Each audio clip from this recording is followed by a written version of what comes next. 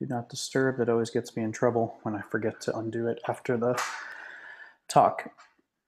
Okay, so someone asked for a quick brief on Pipeline AI. We're a machine learning, artificial intelligence platform, mostly focused on real-time model predictions and real-time model training.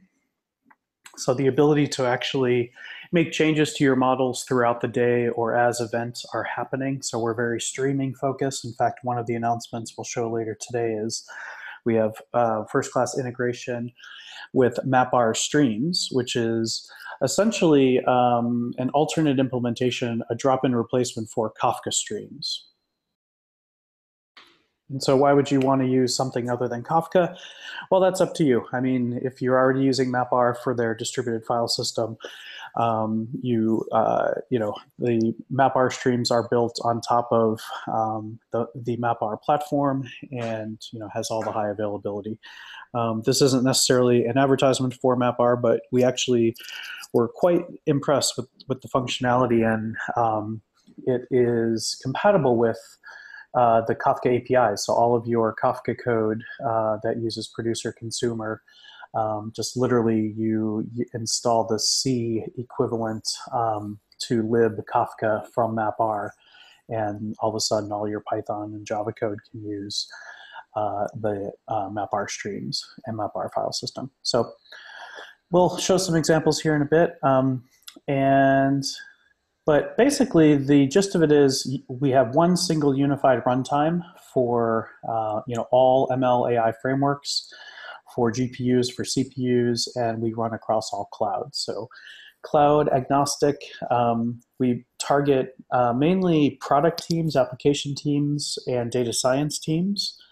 And think of us as a way to quickly push out new versions of models at the speed of thought, is how we like to say. So basically, you have a new idea for either hyperparameter for your model, or possibly a like alternate runtime, or hyperparameters for your runtime. So we are constantly optimizing not just the models, but the actual runtimes that these models run in when they're out in live production. So taking our Netflix background, which was very high velocity, changes in production, but safely, and extending this to the data science world.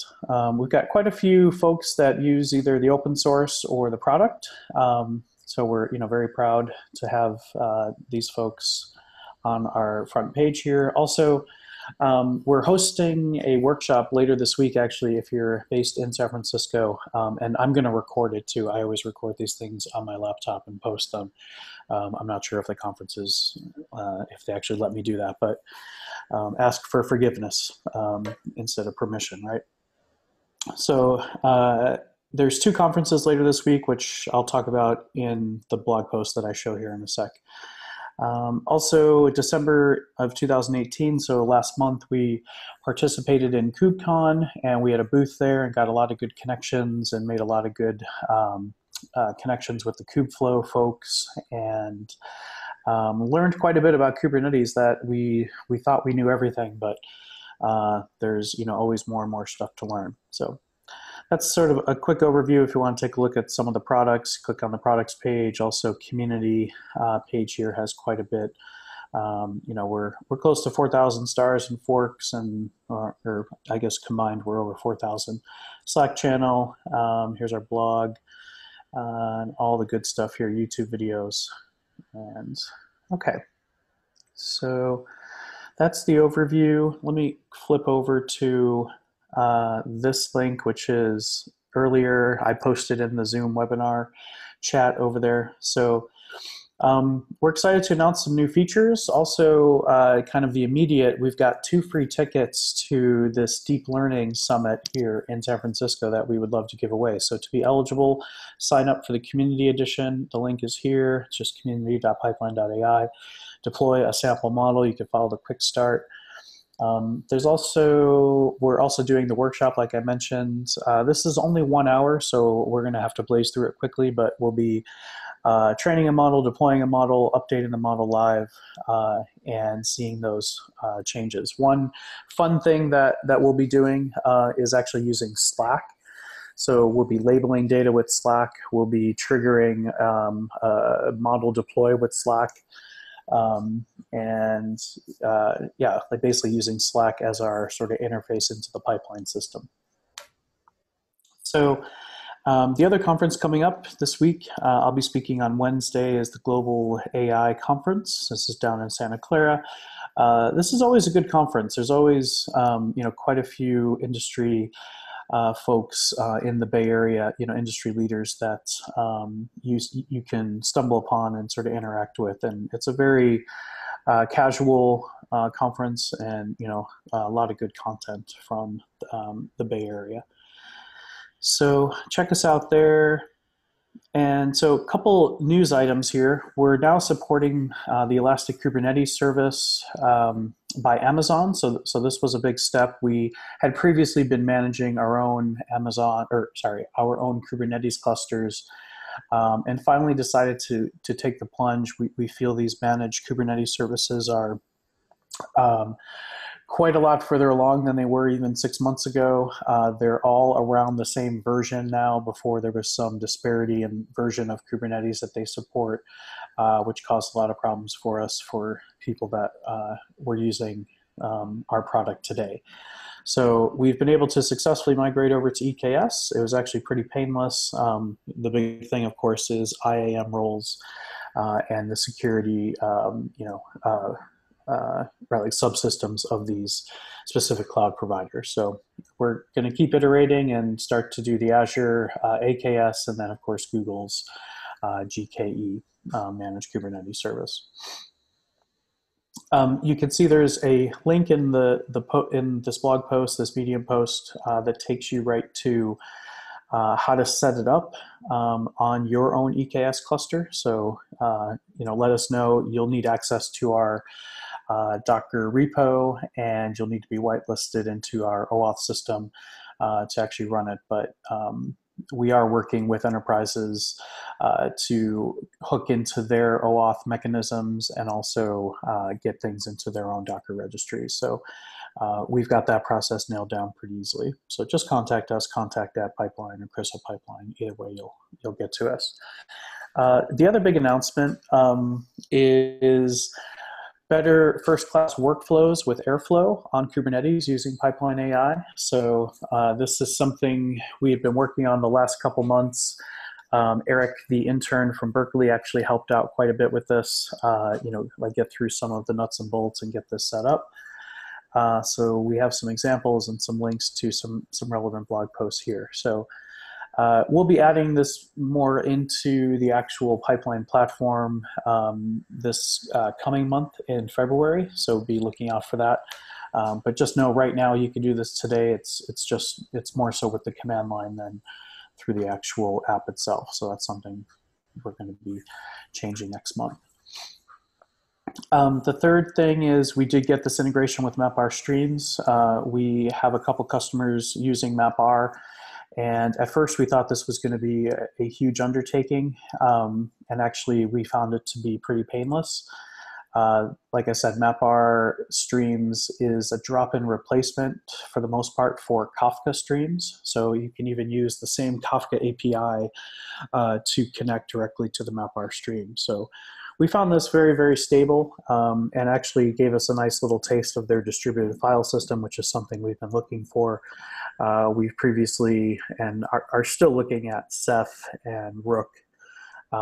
We've had some stability issues that we've been holding off on actually putting that into the product for right now, but we're working with those guys to get that fixed. So here's some links to MapR. They call it the event store. Really it's their streaming technology. Also excited, we've had lots of requests for more samples and ways to use Pipeline. And so we picked a nice Keras transfer learning sample. The blog post that we modeled this after is 2 links below. The link right below is actually the exact code that we're using. So we're We're using MobileNet, a model that's been trained with the MobileNet, and then what we do is we take that model, we chop the very last output layer off. So we're not classifying our images with the classes that were used to train MobileNet, but we're actually replacing it with a simple dog and cat like binary classifier. So that's the example there, and with only we have one version of the model that's not that good, which is only transferring it's only being retrained with one cat image and one dog image, and that's not a very good classifier. It's still in the 80-90% like confidence range, but when we train it on even 20 dogs and then 20 cats, the like confidence of these predictions goes way up. So the point here is that these models have been trained already on millions of these images. We can now transfer what we've learned over to our domain, which we just happen to pick cats and dogs because that's a common one. And with only 20 images of each cat and dog, we can actually transfer this knowledge pretty quickly to our specific domain. So yeah, check that out. There's an example in the pipeline models repo with steps on how to actually get it into the pipeline system and to make like predictions out of this. Okay, so yeah, for those of you raising your hands, just if you could put the question into the chat, that would be good. The hand raising, I can't figure out how to actually answer someone who's raising their hand. It's something with Zoom that I can't figure out. We've also added more examples. So if you recall, last month we supported MLflow, and that's really the heart of our experiment tracking is MLflow, a project from my former company, Databricks. And Eric actually went off and built a Scikit-Learn sample, which is very, very common, very accessible by most folks on this specific webinar, right? Like we all have Scikit-Learn experience. This is kind of most everyone's introduction to machine learning. So, very good example. What Eric is showing here is for different hyperparameters, what are the different model metrics that were being observed when we train the model on the same data set. So same data set, different hyperparameters led to different metrics to measure the accuracy of our model or the performance of our model. And so of course you could sort, just like Eric's done here, he sorted by R2. So we could see for the highest R2, what we needed was alpha 0 and an L1 ratio of 0.5. So kind of slick. This is all using MLflow. So this is a huge part of the code base, of Pipeline's code base that we didn't have to write, which is always my favorite. Any code that I don't have to write that gives us nice visualizations and nicely formatted charts, that's a huge win for us because then we could focus on other areas of the stack. So some more visualizations down below, nice little scatter plot there. And then of course a link to this code in our repo and how to reproduce it. The last thing I'm pretty excited, and then yeah, Eric is actually going to do a demo on this part here in a sec. Let me just finish this last bit and then I'll send it over to Eric. So I'm super excited. I caught the privacy bug around maybe September, October of last year, where we were hearing from more and more of our enterprise customers the need for privacy, specifically differential privacy, which is has specific guarantees around the ability to hide specific rows of your training data, for example, right, and to prevent the reverse engineering of these models.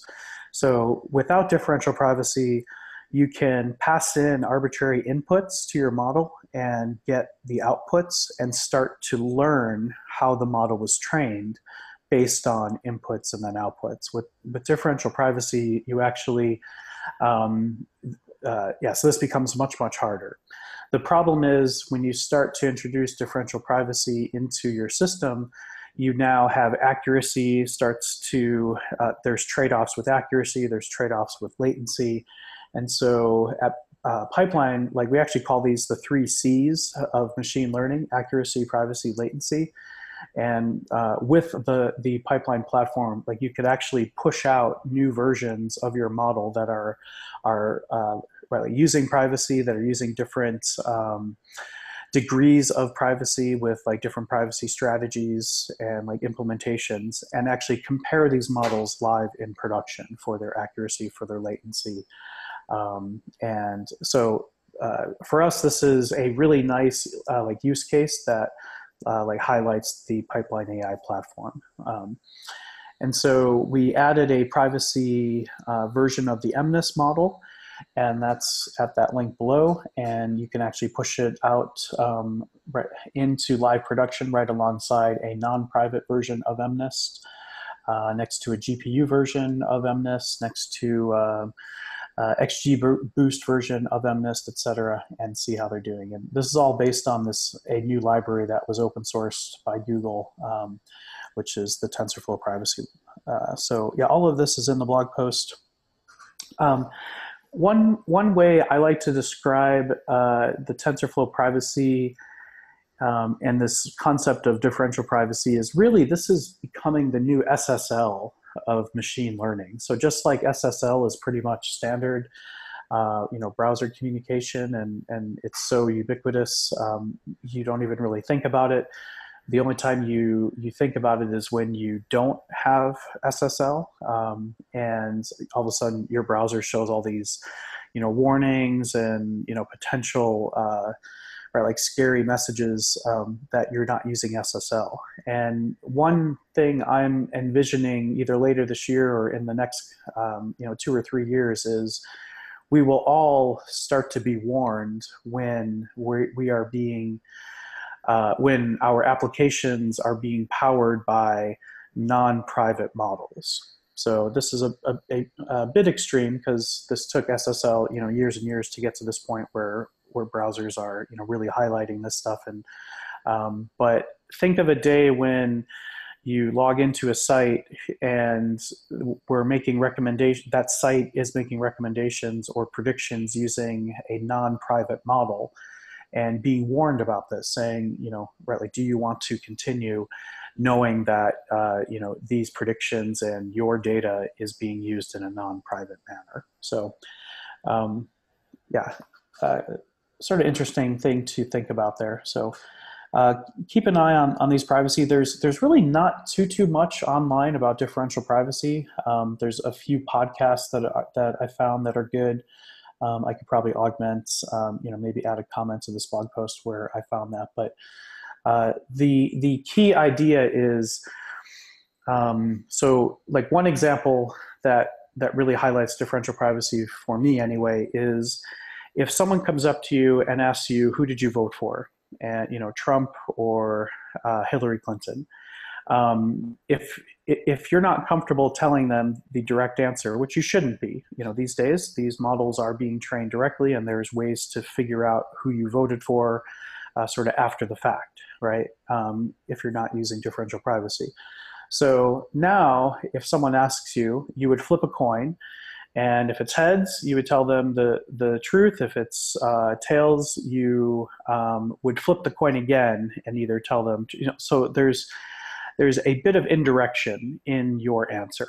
And so the general idea is when you ask enough people, so there's enough data, and you've collected all this data, there's ways to actually subtract out that like potential margin of unconfidence. Or yes, I'm not really doing this justice. These podcasts and these blog posts explain it much better. But basically, instead of directly answering these questions, which feeds into training these models, what you could do is add a little bit of sort of randomness into your answer. And with enough data, you could subtract out that randomness and end up with a still, fairly accurate model, right? Like you might lose 2 to 5%, something like that. But yeah, so these are the reasons that you would use Pipeline, is to actually train different versions of these models, put them live, and see right, like how well they can hold up in the wild. So yeah, check it out. The term is called differential privacy, and certainly brings back some thoughts of the old statistics days, and ways to do these things at scale that still let you keep your model accurate but also private. There's also different thresholds. There's different, I believe it's like epsilon is like one of the variables that you pass in during your privacy training. So what it comes down to is it's actually a different optimizer that is built, that has this sort of randomness built into it. And so that's very important. And you can tune that parameter epsilon to give a little bit more privacy, a little bit less privacy, and find the right balance. Okay, so let's see. Let me get Eric on the line here. Let me see, Eric, I have to make you okay, I've allowed you to talk, which means something. Hello? And yeah, we can hear you. And then I just promoted you to a panelist, so I think we can share the screen. So Eric's going to cover his work, his recent work, actually just in the last couple of days, on the ML flow and Scikit-Learn. And yeah, Eric, maybe can you show the flower classifier, just some of the code behind it? Right, like that demo's not working specifically, but if you want to talk about that, that'd be cool as well. Okay. So let me stop the share and pick it up there, Eric. And again, this is being recorded, so we'll be posting this. All right. Do you want me to do the wine one first? Yeah, of course. Right. Cool. So this is a simple demonstration of just ML flow. This is a simple Python code that makes a linear regression model based on the CSV file of like a bunch of data about wine. So it takes in all these columns of data and then it tries to make a prediction on the quality of the wine, which ranges from 3 to 9. And so to run it, you would simply just do Python and then run the example. And then you can pass in these two hyperparameters. The first one is alpha, and then the second one is L1. And so what it does is it takes in these hyperparameters and first of all, it splits the CSV file into a 75% training and then 25% testing. And then it takes in the alpha and L1 hyperparameters. It uses that to train the model and then it predicts it. And then it spits out these 3 values, which tells you the root mean squared error, the mean average error, and also the R2 value. So if you just run it real quick with, say, 0.3 and 0.6, that'll spit out these values over here. And then what you can do is you can run ML Flow UI, which will allow you to visualize a thing on their UI. So you can see these are all the runs that I did in the past. And you can see the alpha values here and the L1 ratio values here. And then you can sort these based on what you want to see. So if you want the highest root mean squared error or the lowest one, you can see. And then another thing you can do is you can compare all of them. And you can get this nice visual that'll plot the x-axis, which you can choose between the hyperparameters, and also the y-axis, which you can see is the metrics. So you get this nice visualization of how the parameters affect the outcome. And another cool thing you can do is you can run this pyfuncserve, which you can pass in the model that you just created and also the port.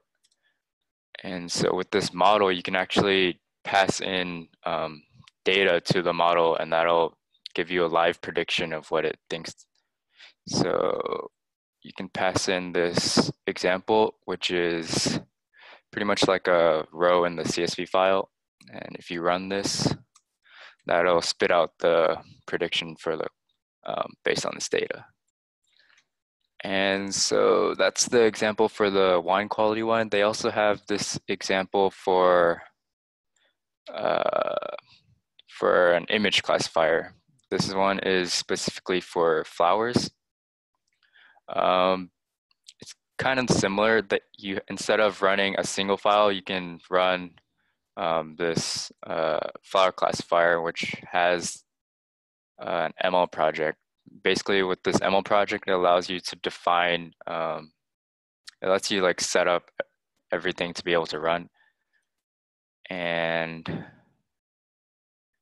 after training this model, you can similarly set up another PyFunc server and then pass in the model, and then you can score your own images based on the model that you just created. And currently I have yet to, well, I've tried testing the model, but it doesn't seem to be working too great right now, but I'll look more into that. So I think that is it with MLflow. Cool. Yeah, and I think my guess is that /my images to score, you probably pass a directory full of images and it'll pick it up and score them to test batch scoring. Yeah, so cool. Okay. Yeah, and then Eric also helped out with the Airflow, Kubernetes. What else did you work on, Eric? A little bit of Spark and OAuth. The Spark. Oh, yeah, that's right. Getting OAuth into the REST API for pipeline, and then Spark on Kubernetes. That's right. Yeah, this has been a productive little stint for you, huh? Yeah. Yeah, probably didn't get much fun at, like during the break, but we appreciate it. Okay. Thanks, Eric. And the example for oh, yeah, my Siri is like talking to me. Hey Siri, stop. For the code for, okay, so the flower classifier is not yet in our code base, but you're adding the other one into the code base, right? The simpler model? Okay. And there's a link in the blog post to that with instructions on how to get it running. We found a few gotchas with the like MLflow stuff, like not to use conda in certain places, and what, don't run MLflow in the directory it was installed in, and things like that. Yeah, the UI. Cool. Okay, so let's open it up for questions here. A couple people, someone said, so adding salts is similar to differential privacy. Yeah, that's kind of a good way to think of it. I'm sure there's something statistical that's not similar to the salt like reference, but the key is you can introduce randomness, and then at scale with enough data, you can subtract out that randomness. If you introduce that randomness on 2 or 3 rows of training data, that is not like an effective way to use and like to achieve differential privacy. Couple questions. Okay, someone asked, Chuba's asking about training in Virginia.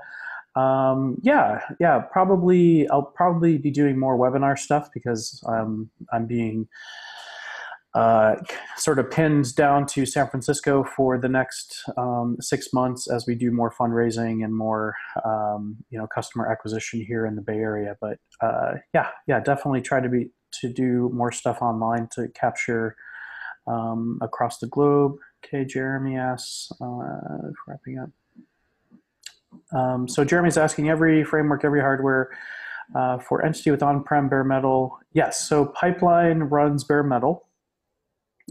This is actually one of our core tenants. So We can run, yeah, any cloud, any on-prem environment as well. So as long as we can get to a Kubernetes cluster somewhere, which really just requires Docker and Docker images and apt-get install kind of thing to get the Kubernetes stuff on there. So we run wherever Kubernetes runs. We made that choice about 2 years ago, and we certainly feel that we've made the right choice. We can run like pretty much anywhere now. So I think the short answer there is we run on-prem for sure. Okay, FMS real-time. It's real-time, so what is the best case for invoking very simple models? Right, so the question is, so like related to the previous point, yes, we run on like OpenShift. That's certainly the obvious one. Very, very Kubernetes friendly, and we work with the Red Hat guys actually pretty closely on some of the early Kubernetes. Istio is one other framework that we use on top of Kubernetes that handles some of our traffic routing and our metrics gathering, things like that. Our like service mesh. So EFMS, you're focused on real time. Yeah, and by real time we mean not necessarily heart monitoring real time, but certainly much faster than batch. So end-to-end latency, this certainly depends on the type of models that you're deploying. One of our value props is we can take your really deep 500 layered like deep learning models and actually like modify them, what we call post-training optimizations. So you train it as you wish with 500 layers, and it does very well offline accuracy, but it's taking 15 seconds per prediction. So we can actually take that model and generate like 10 to 12 different variations of that model. Let me actually pull up. I like pulling up our pitch deck because it actually summarizes things pretty well.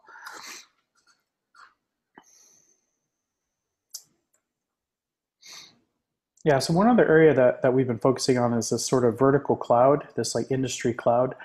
One of our early customers is Halliburton, and they have an oil and gas sort of vertical industry cloud. And we've been seeing more and more people coming to us along these lines, which is, yes, they know about Amazon SageMaker, and SageMaker lets you train models and lets you push models into production. But they actually need something that works across all three clouds or OpenShift on-prem.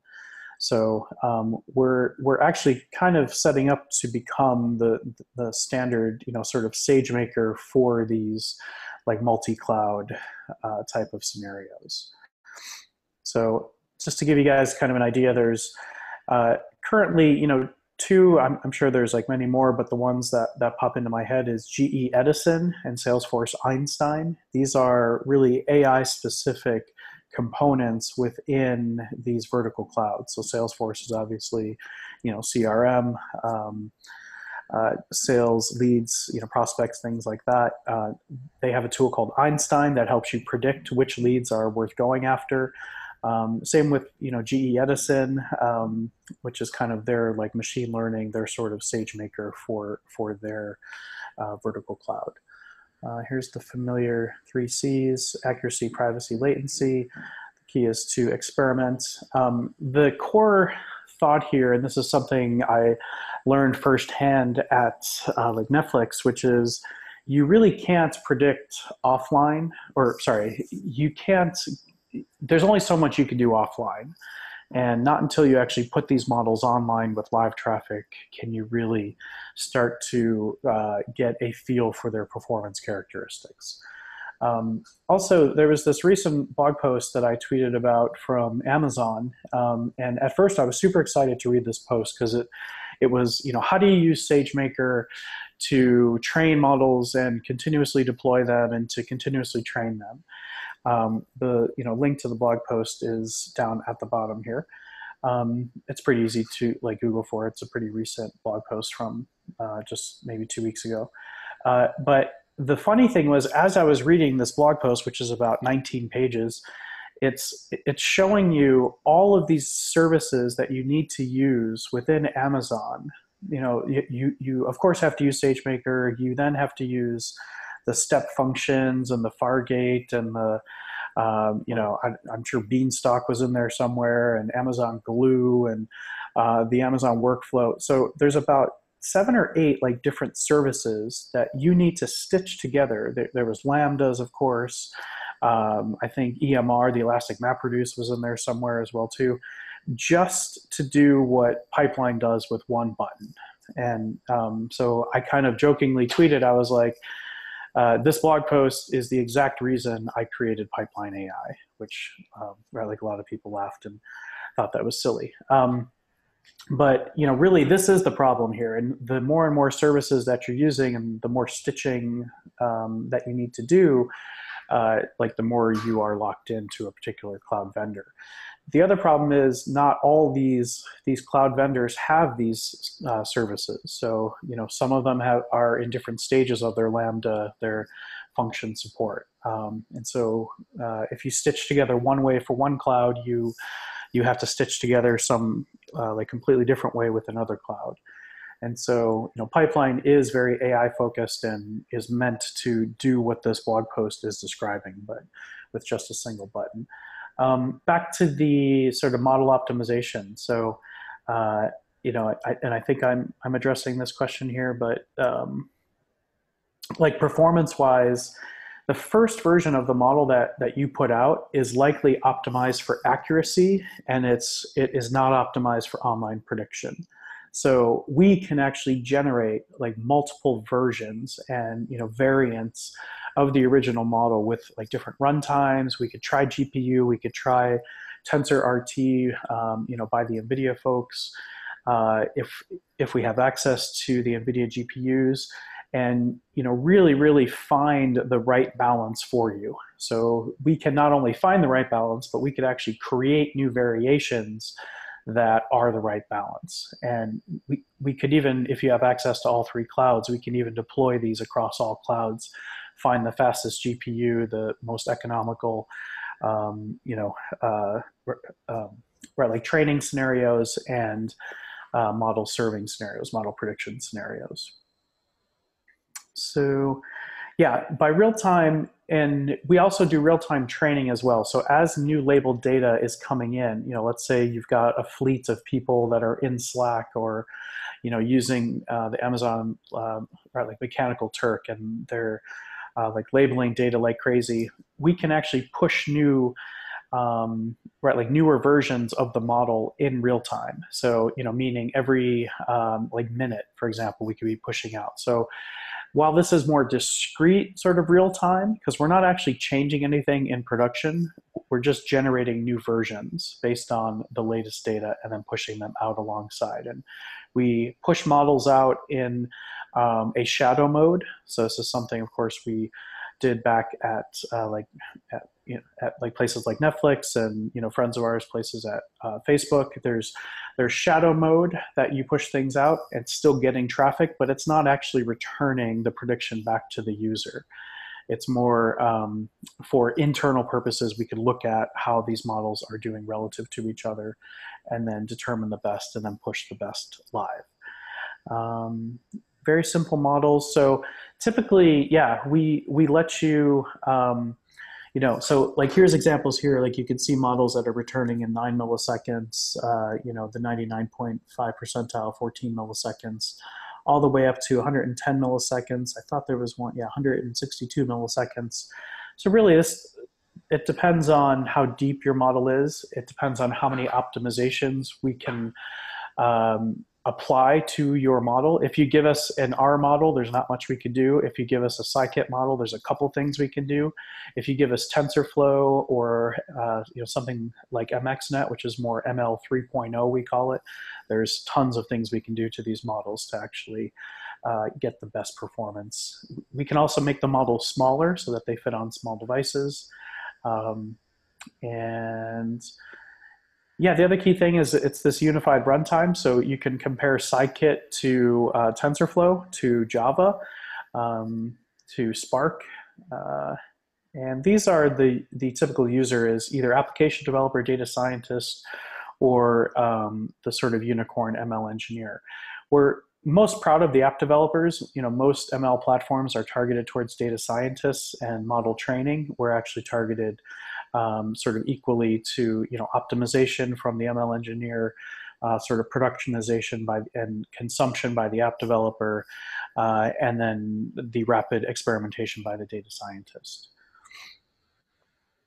So yeah, GitHub stars climbing, community users going up. This is more just, that's more the business model and some other stuff. So this is actually pretty interesting. This is showing the addressable market. So for example, Netflix, you know, they have about 3,000 servers that are making predictions. These are $2.30 per hour servers. This is just a bit into the specifics of our business model, but you know, figure some of you guys might appreciate this. Netflix uses M5 12XLs, and we charge 30% markup on the EC2 instance. To compare, by the way, SageMaker is about 45 to 50% markup. Databricks is about 44% markup, and Databricks only does training. It actually doesn't do any productionization. And yeah, so there's, you know, big, huge MRR. And then some of the smaller sort of early lines of business customers are, you know, at 48 servers, smaller servers, things like that. So here's a bit about competition as well too, in case, since we're in this slide anyway. There's this sort of reference architecture called Kubeflow. It's a bit fragmented. It's pretty well supported, you know, by the open source community, but not really any single commercial like vendor is supporting it. It still requires heavy customization, and it's kind of stuck on certain versions of things, and they have their own opinions, but it's a good place to start. We pull in Kubeflow components when we find them to be mature enough or to be adopted, but we still like to use Airflow, for example. Kubeflow uses something else called Argo. That's a new project out of Intuit. That's Kubernetes native. You know, so now that we have Airflow working with Kubernetes, we're back into Airflow land again, because that's what all of our customers use. Cloud providers, they have SageMaker. You know, obviously I showed the slide before. To really make SageMaker work, you have to stitch in about, you know, 10 to 15 other services. There's other companies too that are focused more on ML AI ops. So company timeline, we built the basic infrastructure 2017. 2018 was really about the real-time model optimization, experiment tracking. Also last year we focused on community edition. We wanted to give people something to touch and feel and to give us feedback and tell us what they like and not like. We also started a bunch of POCs. We're still accepting POCs, by the way, if you guys are interested. Just shoot us a note at sales@Pipeline or contact@PipelineAI. And then this year, it's really about workflows and sort of backing into some of these more traditional batch, but with the goal of you know, making them more real-time batch rather than just kind of off-the-shelf or sort of offline batch. A couple other things here. So yeah, hardware optimizations, detecting bias. We did a survey end of last year about things that you might find interesting about Pipeline, or what people have been finding interesting. We got 500 solid responses back here. We trimmed out a bunch of the, you know, the ones that seemed like they were just fake responses. So, you know, really it's time to deploy new models, and the ability to manage a large number of these models in live production, the ability to detect bias and decay. So this is model monitoring, really, sort of real-time monitoring. The ability to auto-optimize. So this is generating new variants of the models. And then also the ability to route traffic across the clouds to find. So let's picture you lose your sort of less expensive spot instances on Amazon, And now what do? Now we find out that actually Google is now cheaper for the same instance type. So we shift traffic slowly over to the Google cloud, and then when we get the spot instances back, we can then migrate traffic back to Amazon and sort of really arbitrage cost across all of these cloud providers. Also, the other thing that we're focused on for 2019 is making this a truly one-click install. So we're working on scripts to make this faster, much easier to start using. Even in our UI, we have the Save As button, which is kind of mocked out for right now, but when you click Save As coming up here soon, you'll actually be able to spin up your own cluster on your own cloud account, which is what people want. People don't want us to host their data or their machine learning models. They want to be able to host them themselves. And so we're certainly working towards that. This is a deployment mechanism that folks like Databricks use, which has been fairly high touch, but once it's automated, it's actually pretty easy to stamp out. So that's what we're currently working towards. And also just want to highlight the flexible add-on capabilities of a platform like PipelineAI. So while right now we're focused more on the basics, just because that's what's most needed, just getting models out there, just getting models optimized and tuned from the lab into production. But also we're starting to work more, because we're actually owning the prediction like request response, we can actually start to explain these models in real time. We can actually ensemble or combine models into a single prediction. This is often called ensembling or composing models. Of course, online model training and tracking these like real-time prediction metrics. This is something we do right now, but people always want to know something more, or they want to add in specific auto scaling triggers where they want to auto scale on the depth of the request queue, for example, or they just have custom metrics that they want to use. So we're exposing all that through our functions capability, sort of serverless capability, right, like pipeline lambdas, basically. And let's see, so I think that's it. Let me double check. So the question is, how is this different than Kubeflow? Right, so Kubeflow is more of a reference architecture, whereas we're a real production product. You can certainly use Kubeflow, just like you can set up your own Spark cluster and not use Databricks. This is something I dealt with a lot when I was at Databricks in the early days. People would come up to our conference booth and say, why do we need to use Databricks when I can run my own Spark cluster? And that's certainly the case. You could certainly run your own Kubeflow. Just know that Kubeflow, because of its scope, which is really end-to-end, it's a beast. And there's a lot of moving parts, and there's a lot of potential incompatibilities with versions. This is one thing I've heard. Yeah, so right, like we love Kubeflow, like we know those guys really well. We pull in certain things, like most recently we pulled in their hyperparameter tuning, and it's a part of our stack that we started to build. We saw Kubeflow has already built it or is starting to build it, so we pulled it in there.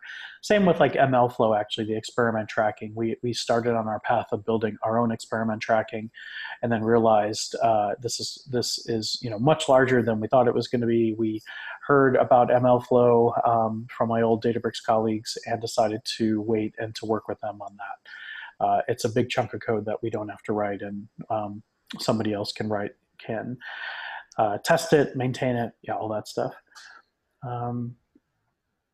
Yeah, so Yefim's asking about best case rest scenario. I mean, we've seen under 1 millisecond for, this then gets into, do you use REST, do you use gRPC for your predictions? Then it comes down to more which protocol are you using, which cloud provider, who has the fastest networking, are you in CDNs?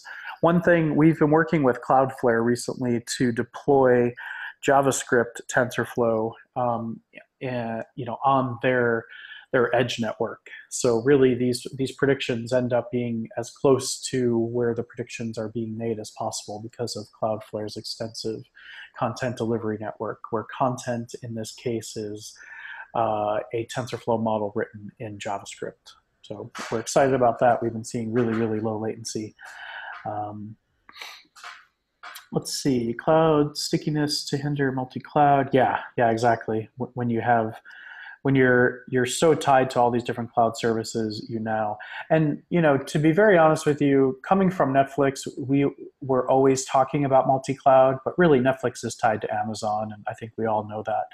They have a couple projects on Google, and possibly using like Azure for some like redundancy type scenarios. But once you're tied to a particular cloud, you're tied to that cloud, and you just have to trust that they're not going to charge you extra, or that they'll continue to lower prices and work with you, and not like treat it like a monopoly. But our early customers do require multi-cloud because they themselves are platforms. These vertical cloud providers that are usually industry leaders in their vertical, right? Like Halliburton, like GE, like Salesforce.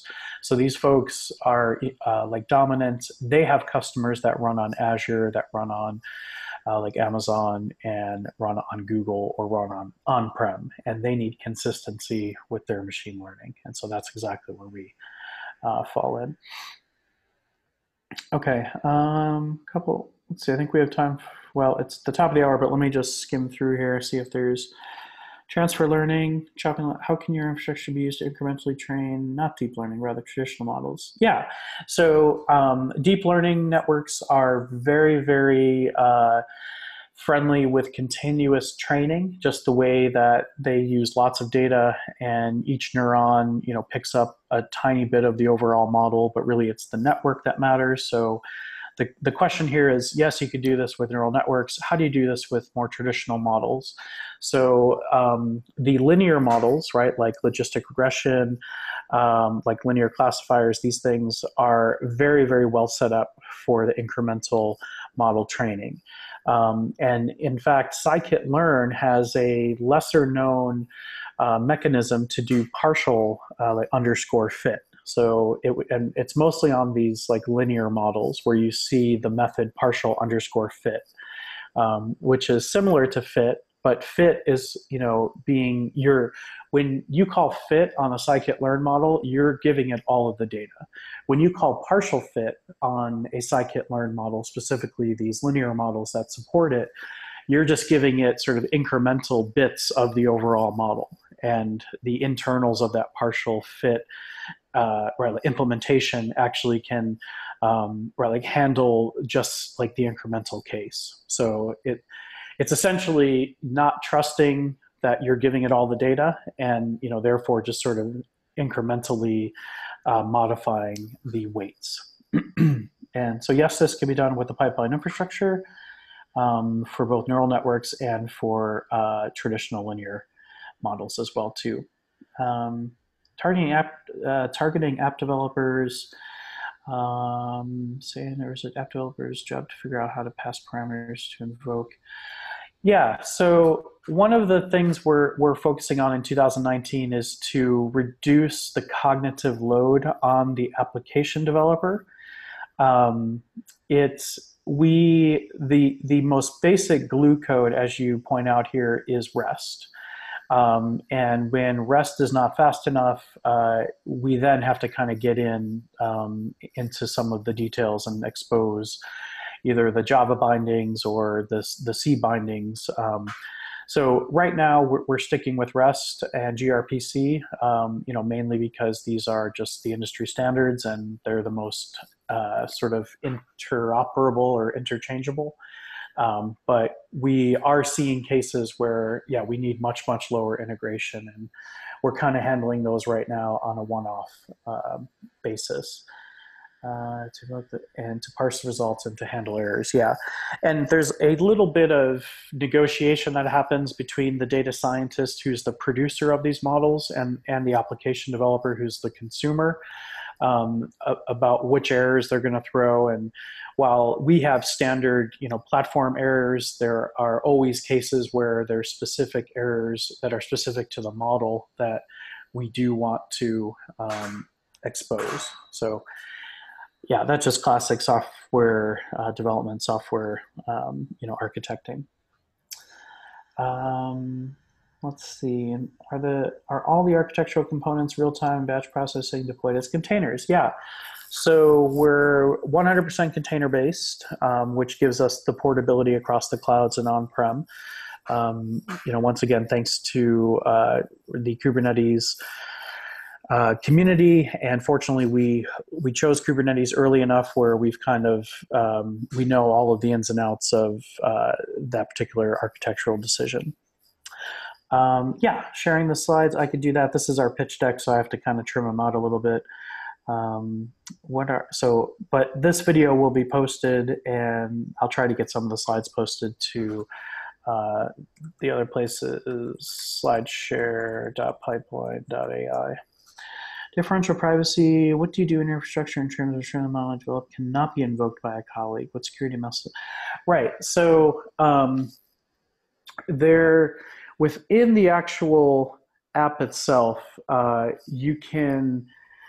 So yeah, this is something that's actually actively being worked on, because the default for last year was that these models are open to the entire enterprise. For the most part, that's been okay, but we are now seeing cases where we do want to apply authorization and specific ACLs to specific models. And that extends throughout the entire product. So that's not just notebooks. You don't want other people to see your specific notebooks or to execute your experiments, but yes, access to these model predictions. So for full disclosure, we're not quite there yet. The ability to protect, right now you have to do it at the sort of network level or the sort of ingress level, right? So, but certainly we've just added auth to all of our REST APIs and all of our UI. Obviously, it's been there for the UI for a while. That was something Eric worked on over the holidays, but we still have one more step. Certain customers do want complete isolation so that one colleague cannot call somebody else's model, and that's something that still needs to be worked through. Yeah, and audit and logging. Yeah. So so this is all tied to the same thing. Right now, we actually are logging all of, we are using Jaeger for the tracing. These are familiar off-the-shelf open source tools. And right now, we've got a project in place that's actually going to let you search and expose those logs to the type of user that requests that type of info. So more the admin user, not necessarily the just regular data scientist or regular application developer. But yes, we do have an audit, and also searching the logs as well too. Of course, we use the EFK stack, we use Elasticsearch, we use Fluentd, and we use Kibana. So all of those are all familiar tools to people. Also, we of course use Grafana, we use Prometheus. These are all CNCF projects pretty much that all work together really well. And yes, anytime we can use anything off the shelf like that, we are more than happy to do it with some minor customizations for security or for the specific AI focus. So, okay, guys, thanks for all the questions. And if you have any more, just hit me up on Slack. There's a bunch of us on there so we can answer. And I'll be posting this as soon as Zoom can download and convert it. So talk to you all soon. See you next month. And look for the video on YouTube, youtube.pipeline.ai. Take care.